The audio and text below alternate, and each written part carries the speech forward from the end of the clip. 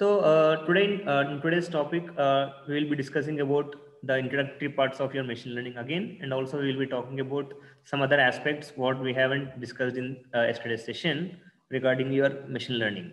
We will start with classification of artificial intelligence learning models.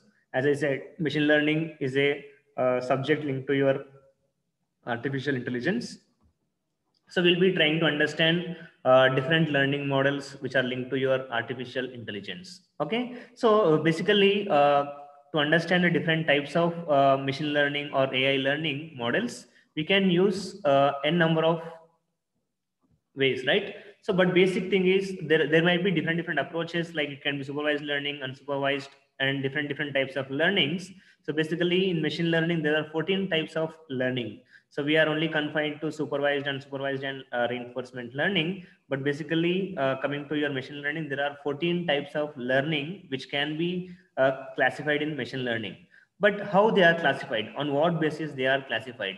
So they are classified based on two types of human learning process. That is, one is based on knowledge, other one is based on feedback. So if at all somebody asks you what are different types of artificial intelligence learning models or models, so you need to say they are classified based on two important factors. That is, one is based on the knowledge. So knowledge can be given by the domain expert or anybody, and one is based on the feedback from the different models. Okay, so now let's try to understand the classification of machine learning systems and also artificial intelligence learning models using these two approaches, that is based on the knowledge and based on the feedback. Okay, from the knowledge perspective, learning models can be classified based on the representation of input and the output data points. So as I said yesterday, in supervised learning, you'll be having some input and output will be already given. And if I talk about unsupervised, you will not be having the output parameters. Machine need to understand the output parameters and run accordingly. So based on the input and the output data points, knowledge classification can be done for the machine learning system. And second one is based on the feedback of a system. That is, AI learning models can be classified based on the interactions with the outside environment, interaction with the users, and other external factors. Okay, so you need to remember 2 points here. So learning systems are classified based on knowledge and based on the feedback. Okay, yeah. So now let's try to talk about this in depth, about what are these learning models, what is this feedback based, and what is this knowledge based models. So initially we talk about feedback based models, which are discussed earlier in your previous video or previous session. Yeah, so feedback based approaches are linked to supervised, unsupervised, semi supervised, or reinforcement learning. So we have already discussed about what is supervised, unsupervised, and reinforcement learning. So there is one more method which comes under feedback based learning, that is semi supervised learning, which is a combination, or which is linked, which is a between learning between supervised and unsupervised learning. So let's again have a review about what are these methods, a small understanding of these methods again.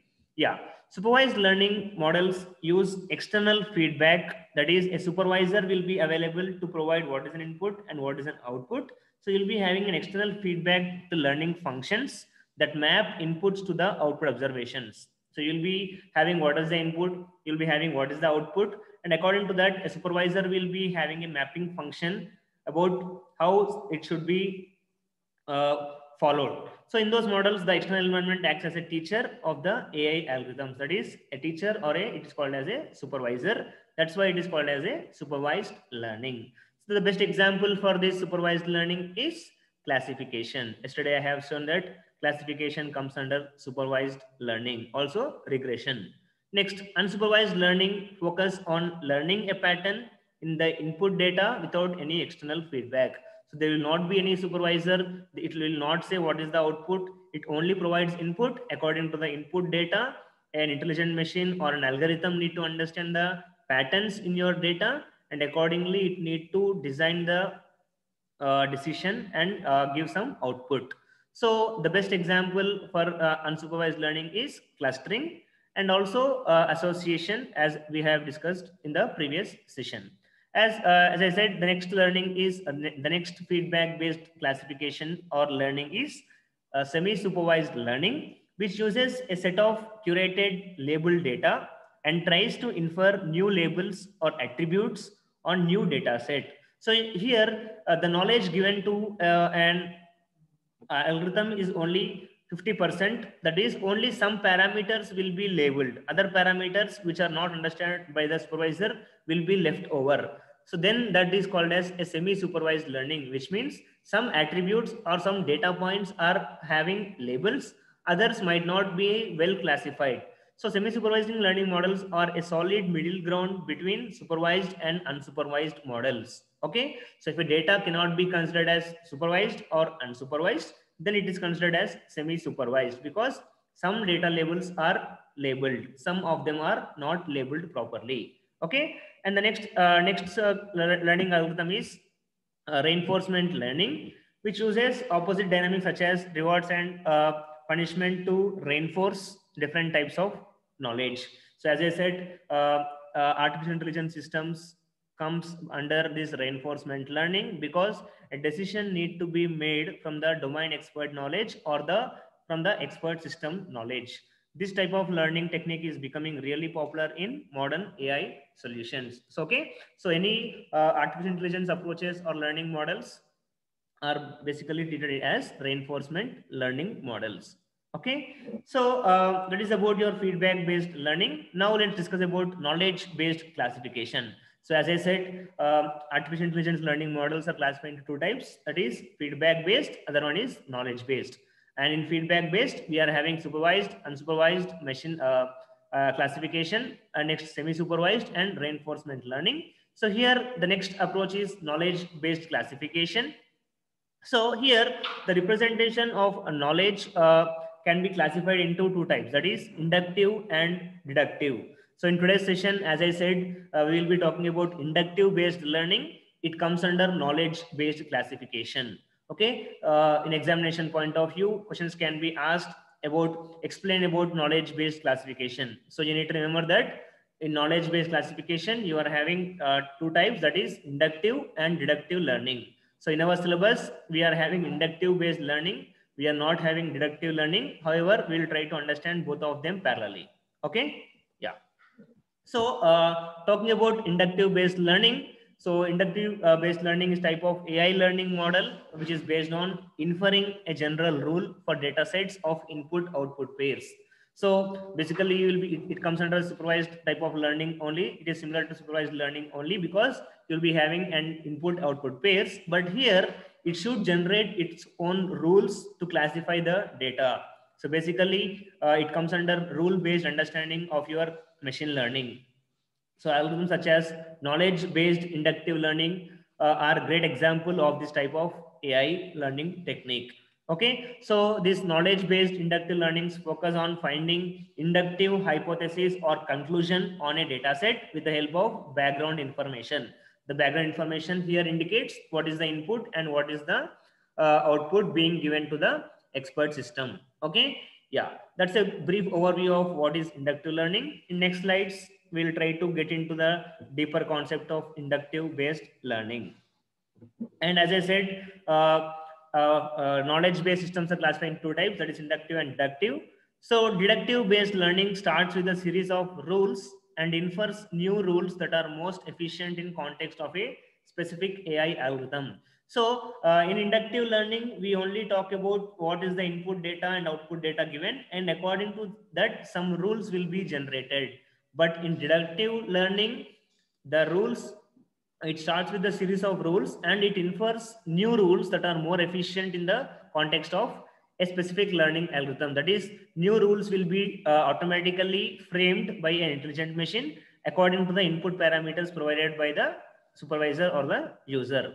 So they are again classified into two types, that is explanation based learning and other one is relevance based learning. These are the two examples or two classification of your deductive based technique.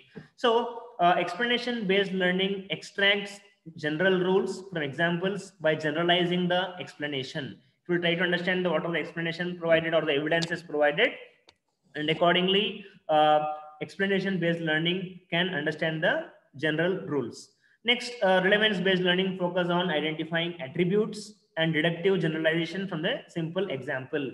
So assume that a task is already completed by an intelligent machine. It will try to understand from the previously available task, and accordingly relevance of a algorithm or a technique can be understood by the relevance based learning. Okay, so this is a brief overview of what is inductive and what is deductive learning. Now coming to our syllabus, we will be trying to focus more on your inductive based learning. So with respect to that inductive based learning, there is an inductive learning algorithm which need to be understood. Okay, yeah. So inductive learning algorithm is an iterative and inductive machine learning algorithm which is used for generating a set of classification rules. So basically, because supervised learning concentrates on classification rules, so whenever you are having some data points and input output attributes, according to the rules, that is if then rules, an inductive learning algorithm try to produce rules at each iteration and appending to a set of rules. So until a certain criteria is satisfied, rules will be generated. And once the criteria is satisfied, then inductive learning algorithm will be stopped. Okay. So based on the input and output provided by the supervisor, it will try to generate some set of instructions or if then rules. And accordingly, it will try to iterate until then classification is done. Okay, so the basic idea of this inductive based learning uh, it involves about two things. One is about the knowledge given by the domain expert, and other one is if the knowledge cannot be provided by the domain expert, then it is linked to your machine learning. Okay, now let's try to understand how an inductive learning algorithm takes knowledge from some domain expert, when we need to take knowledge of domain expert, and when we need to go for your machine learning. Okay, so for very large amount of data, the domain experts are not very useful and reliable. So we move towards the machine learning approaches. So whenever you are having huge data sets where a human being or some domain experts might not give you appropriate knowledge, so at that time we need to move to your machine learning approach. Suppose if you are having a small set of data points or data set, then domain knowledge is very well sufficient for inductive based learning. So to use machine learning, one method is to replicate the expert logic in the form of algorithms, but this work is very tedious, time taking and expensive. So machine learning basically depends on the previously used knowledge. So a domain expert need to again develop an algorithm, but for every time developing a new approach is very tedious task. That's the reason there are some standard algorithms being designed which can be used for your multiple purpose according to the data whatever you're going to work with. So we move towards the inductive algorithms, which itself generates a strategy for performing a task and need not instruct separately at each step. So some machine learning algorithm like support vector machines, decision tree algorithms, naive Bayes classification, they can be used directly by any user according to the data points whatever they are having. But some algorithms, some data points need some effective algorithms where the rules need to be generated automatically. They comes under this inductive learning approaches. Okay, yeah, this is the basic understanding. So whenever we talk about inductive based learning, we need to remember that it is based on some rules generation, generating some set of classification rules using if then conditions. That are the conditions in which they will be framing some rules. So what is the need of inductive learning algorithm in presence of other machine learning algorithm? This is very, very important question which can be raised in examinations by anyone. It can be mid examination or external examination. These points need to be very clearly understood. Whenever you are having your machine learning algorithms like support vector machine, decision trees, why we need to go for this inductive learning algorithm? Okay, so try to concentrate on this slide, guys. So inductive learning algorithm is a new algorithm which was needed even when other algorithms like ID3, which means iterative dichotomizer, and AQ algorithm quasi-optimal. This comes under some decision tree concepts. So whenever you are having this decision tree approach, why we are going for this inductive learning approach? Okay, so let's try to look into this point. The need was due to the pitfalls which were present in the previous algorithms. So ID3, C4.5, J48, which are actually these decision tree approaches, they are having some pitfalls. There are some limitations for this approach. So one of the major pitfalls was lack of generalization of rules. So there also we will be trying to make some decision based on the decision tree. So some set of association rules will be formed by using some metrics like entropy and information gain, but they are not actually much reliable when compared to this inductive based learning. So the ID3 and AQ used by the decision tree, which was too specific, which were difficult to analyze and very slow to perform the basic short classification problems. For very short classification problems, these are not muchly preferred. The decision tree based algorithms was unable to work for a new problem if some attributes are missing. As I said, they comes under classification, comes under supervised learning. They only work for some labeled data. Suppose some labels are not provided. Suppose assumed data is unsupervised. So at that time, decision tree algorithms fail to give some proper results.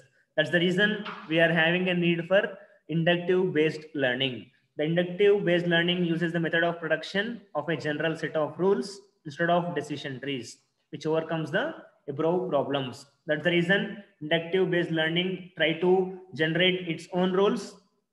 Accordingly, the rules will be used to govern the next decision making.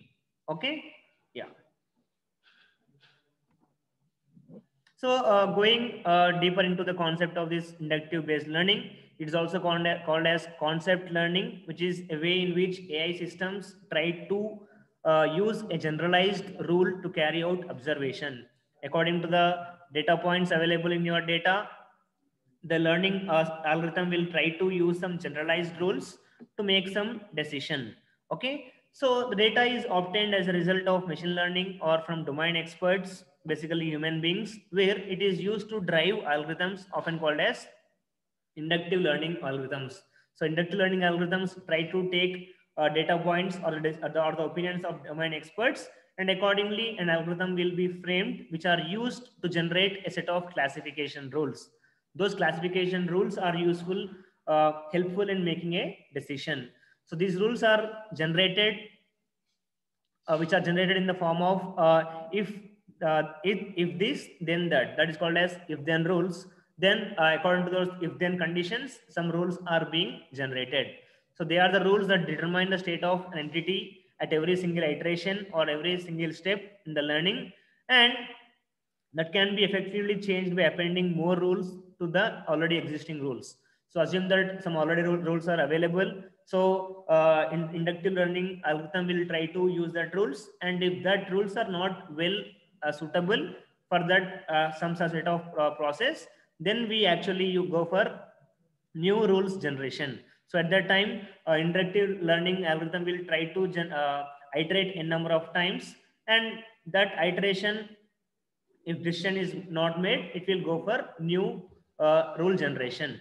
Okay, the goal of inductive learning is to learn the function for new data when the output and example of the functions are input to the AI system. So whenever you are having a proper input and proper output, and if you want to make a decision using inductive based learning that is automatically generating rules, that then we opt for this inductive based learning.